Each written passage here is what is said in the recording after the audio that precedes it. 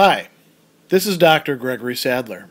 I'm a professor of philosophy and the president and founder of an educational consulting company called Reason.io, where we put philosophy into practice.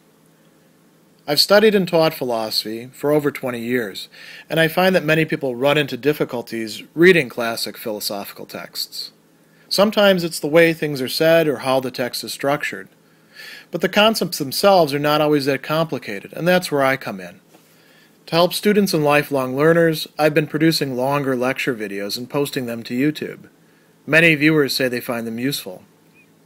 What you're currently watching is part of a new series of shorter videos, each of them focused on one core concept from an important philosophical text. I hope you find it useful as well.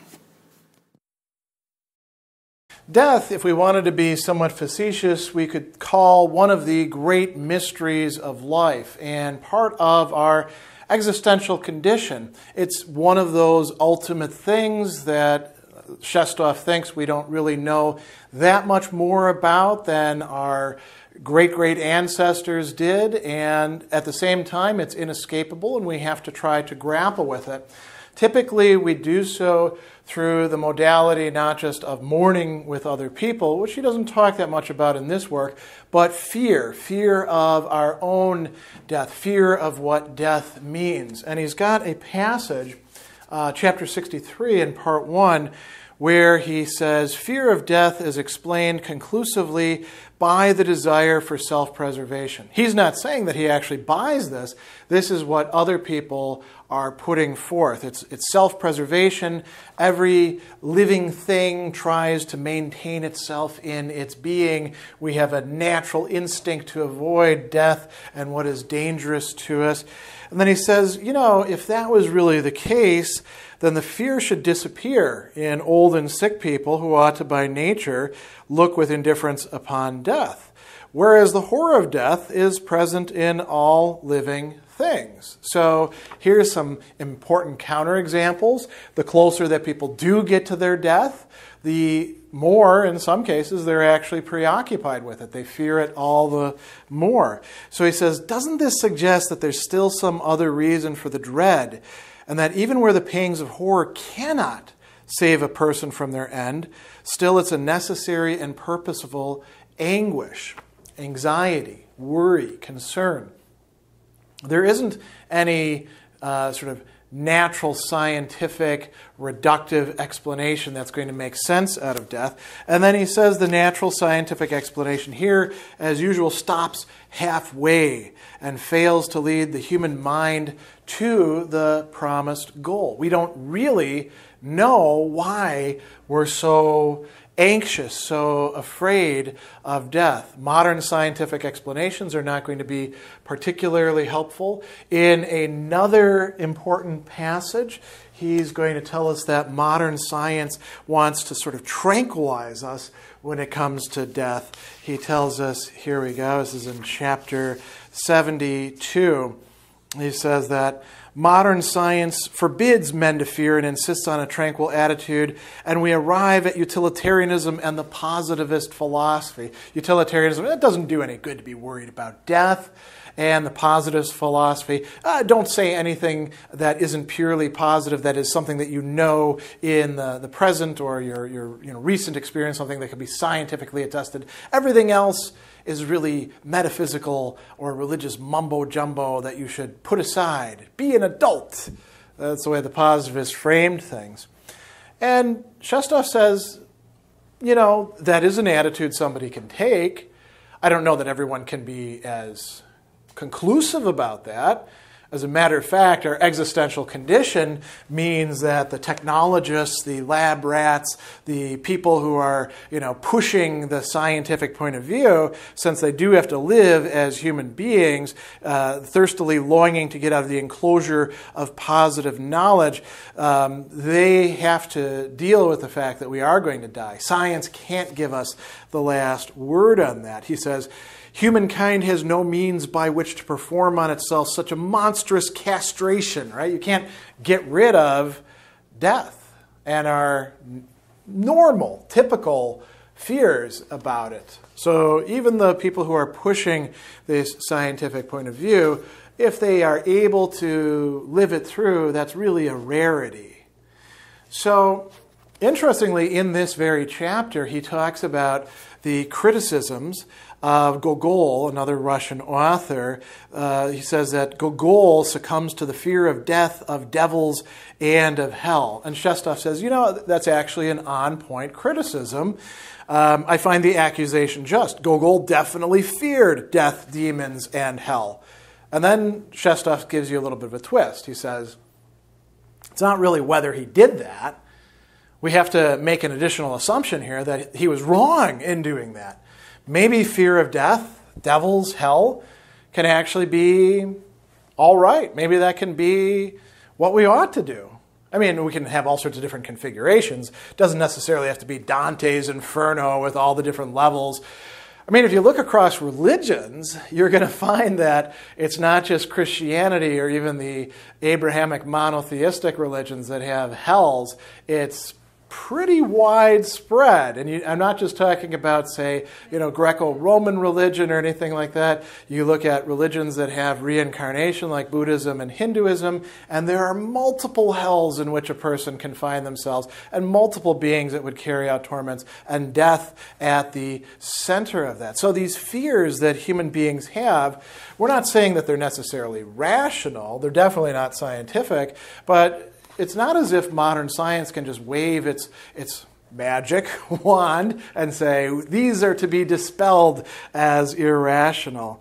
And so, he says the point is whether it's not right to fear these things and whether fearlessness would be a proof of the high development of a person's soul. He says Schopenhauer asserts death-inspired philosophy, all the best poetry, the wonderful mythology of the ancients and modern people have for their source the fear of death. Only modern science forbids people to fear and insists on a tranquil attitude towards death. We could also add into that certain philosophies that denigrated the fear of death, Epicureanism, Stoicism. These are philosophies that could also be lumped in there with modern science in saying, don't worry about this sort of thing. He also talks about philosophers and whether they had good deaths and whether their ideas about death were particularly on point. And this is kind of interesting. This is chapter 5, right? He talks about Plato's last conversations, Plato's account of the last conversations with Socrates. The days, the hours of the old man are numbered, and yet he talks. He talks about Credo and that dialogue. He talks about the Phaedo. He says, it could be that Plato's not altogether to be trusted, but we have it from other sources that Socrates spent the month following his verdict in incessant conversations with his pupils and friends. That is what it is to be a beloved master and have disciples. You can't even die quietly.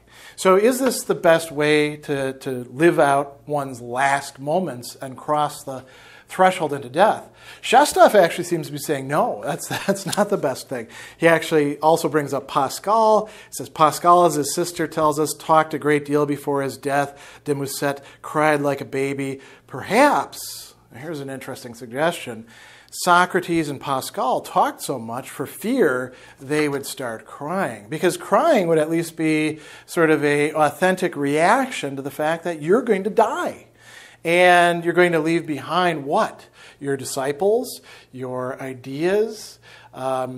Interestingly, at another point, this is in chapter 25, he talks about death, this sort of, truism of death being the inspiration of philosophers. He says, it's become a platitude that fear of death is the inspiration of philosophers. Numberless quotations could be drawn from ancient modern writers if they were necessary. Maybe the poetic daimon of Socrates, which made him wise, was only fear personified. And then he talks about Tolstoy as well, and he says, if we were in Socrates' time, maybe Tolstoy would be talking about a daimon or his dreams. Instead, he squares his accounts with science and morality in place of gods and demons. The last thing that he says that's really interesting about philosophers and death is that their ideas are left behind as if those are their legacy. This is in chapter 18 of part 1. He says that ideas, whether proven or not, are the dearest possession in life to them, in sorrow a consolation, in difficulty a source of counsel. Even death is not terrible to ideas. They will follow a person beyond the grave. They are the only imperishable riches. So think about Socrates and his discussion of, that the ideas that he's put forth are not going to go away, and people are going to pick them up and continue criticizing his fellow Athenians. Plato is writing, you might say, to keep ideas in the world after him, and so many other philosophers. He says, all this the philosophers repeat very eloquently, repeat and reiterate concerning their ideas, no less skillfully than advocates plead their cases on behalf of thieves and swindlers, right?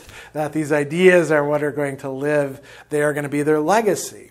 Shestov actually has a different suggestion for us, and this is a bit later. This is in part 2 of the work, in a chapter called Death and Metaphysics, chapter 37. He tells us that the roads to good things are dangerous to travel. And so he says that the more alluring an end we have in view, the more risks and horrors we must undertake to get there. Let's make a contrary suggestion. Behind every danger, something good is hidden. Danger serves as an indication, a mark to guide us onward, not as a warning as we're taught to believe. Now, what does this have to do with death? He immediately tells us to decide this would be decide that behind death, the greatest of dangers, must lie the most promising things. And then he says it's as well not to speculate further. We'd best stop lest we quarrel with metaphysics. We don't actually know what's going to happen when we die, but maybe it's actually not that bad. Maybe we don't have to console ourselves with imaginations like, well, I'm going to be in heaven or down, in Hades and argue with all of the old ghosts and find out, whether Achilles was really as brave as they say, the way Socrates says. Maybe we don't have to project all sorts of things out there for ourselves, but perhaps there is something good there for us. And now this is very interesting, and this is well worth closing these reflections on. He tells us we must make use of everything to serve the ends of this life of ours. And in the middle of that, he interjects, even of death. We must make use of everything, even of death, to serve the ends of this life of ours. If fear of death inspires philosophizing, that's great.